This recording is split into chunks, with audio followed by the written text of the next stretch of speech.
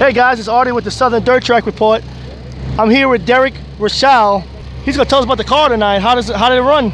Well, first night out it wasn't too bad. I guess had carburetor issues in the heats and the qualifier, but we got the carburetor pretty much lined out. We got not too bad for a first night, I guess. Awesome, awesome. And he's from all the way from Houston, Texas. How about that drive? It wasn't easy. Yeah, you're right. Closest place to run in East Smith, so. Yeah, you're right. So tell us about your sponsors. I got to think.